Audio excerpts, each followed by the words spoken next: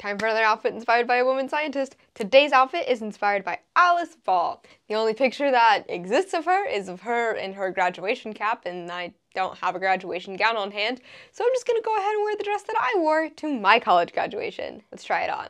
Alright, here's the dress.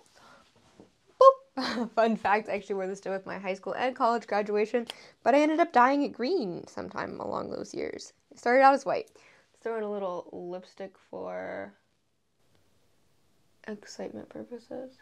And then to top it all off, we're gonna throw in this pin. This pin is the Chaulmoogra fruit, which is what Alice Ball studied as a chemist. So she actually was interested in the Chaulmoogra fruit as a potential treatment for leprosy.